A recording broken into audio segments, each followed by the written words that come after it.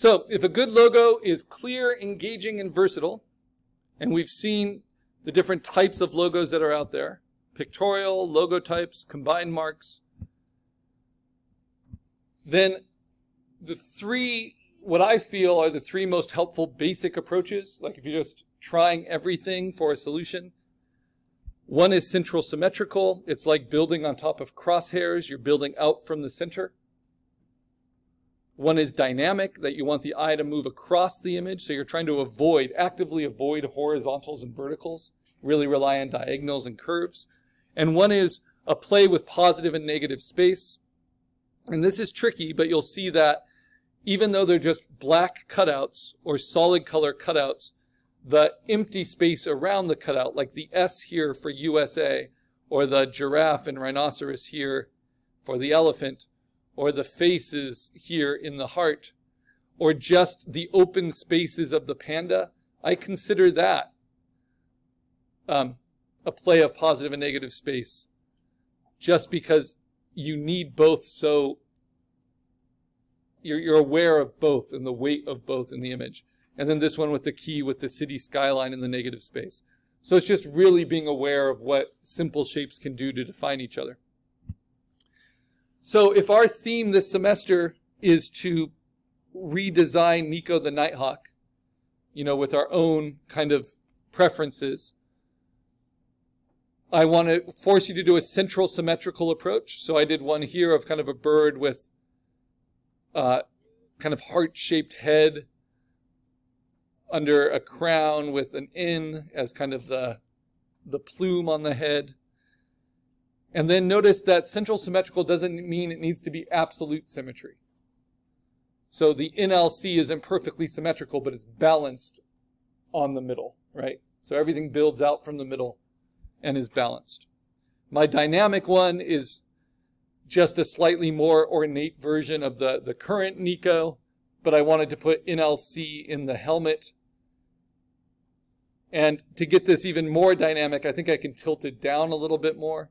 Just have a little bit more movement. Again, you want to avoid horizontals and verticals, play really with diagonals and curves. And then my positive and negative space, I did kind of a cutout into a silhouette of a hawk's head of a knight with the plume, and kind of sync that up with where the hawk's eye might be, and then just filled it in with a little in there because it looked like it needed that space, right? So just trying things out.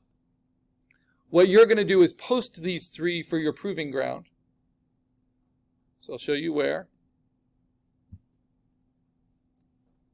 And then that proving ground is going to be due by midnight tonight.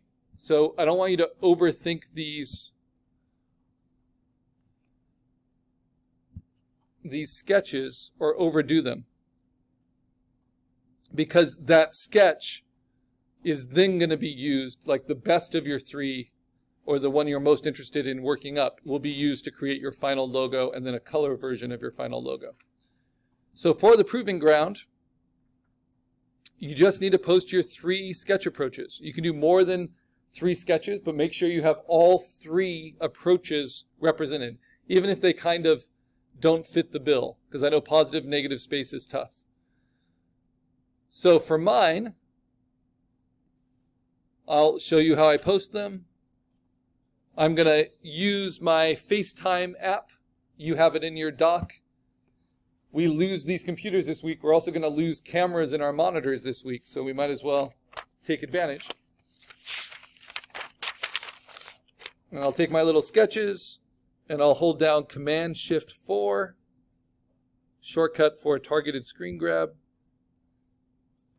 They just need to be clear enough that your fellow students can express what their preferences are. And then you, of course, get to choose which one you build up, but it's very helpful to have outside input. Okay, now, those screen grabbed, the problem is when you do a screen grab from your selfie camera, they're reversed. So then you just open them up in preview by double clicking, you go to tools, and you can say flip horizontal. You can also use tools to clean them up. I just say auto levels and then sharpen all the way, especially because I'm in low light. And then I can also change the color balance a little bit by shifting towards blue, and then maybe taking some of the saturation down. So just basic editing. You can brighten the midtones. So that looks good. Let's do it for my third approach.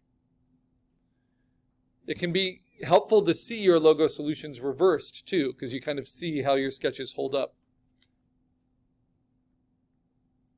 And you want to pick an approach that you're happy with, because especially if it's your first time building a vector in Illustrator, it's going to take some patience. Okay, so now that I have them,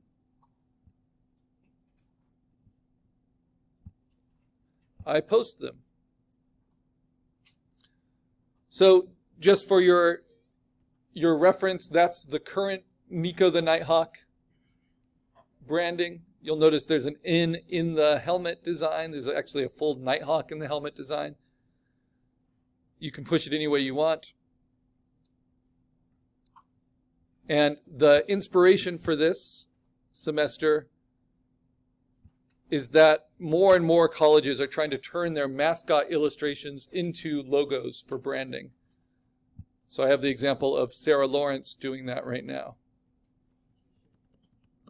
And in order to change a full mascot illustration in multiple colors into a logo, you need to really think of it as just cutout shapes. So I'm going to go ahead and post mine.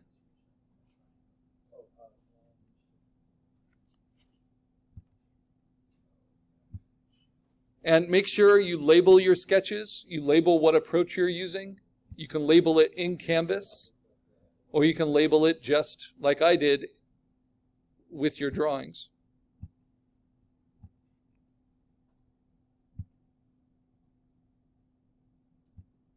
My screen grabs are pretty small, so I don't even need to change their size.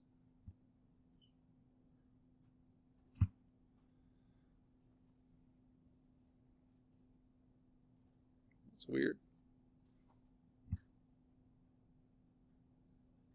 There they are. All right. So once you guys start putting your sketches up, let's look at the rubric that's required for this proving ground. This is just for the sketching. There's only two criteria. The first is that you create and post at least 3 rough thumbnail solutions for your logo designs. They're called thumbnails because they're small, they're loose, they're spontaneous. They don't need to be super refined, but they should give us an idea of the direction you would go if you were to build it up to a finished logo. And they need to have the 3 main approaches: central, symmetrical, dynamic, and a play of positive and negative space, right? If you post 3 or more qualifying thumbnails, you'll get full marks for that criteria. The next one is you need to write a response to at least one participating group member, giving them your opinion and your input on their thumbnails, right? Which one of their sketches has the most potential for a finished logo, and what suggestions, critiques do you have about that approach?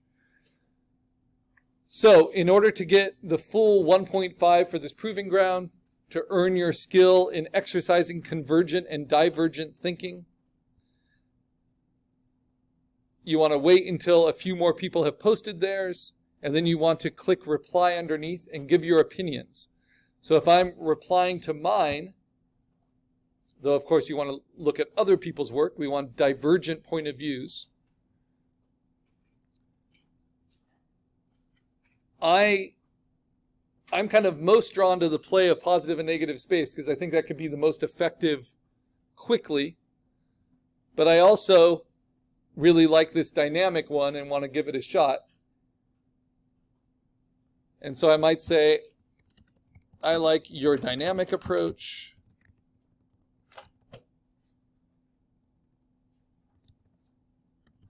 It feels more ornate and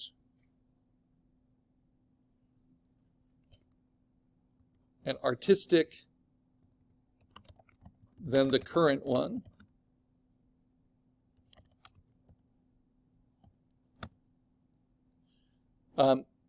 Be careful to keep it as simple as possible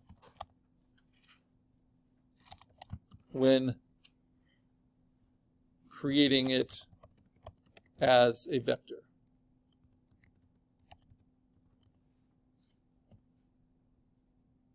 So if I post that, then I am meeting both criteria, right? Except you're not going to respond to your own work, you're going to respond to other solutions that are put up. All right, so David, these look good. Just underneath, maybe in Canvas, say central symmetrical, dynamic, play of positive and negative, just to make it really clear. All right, great.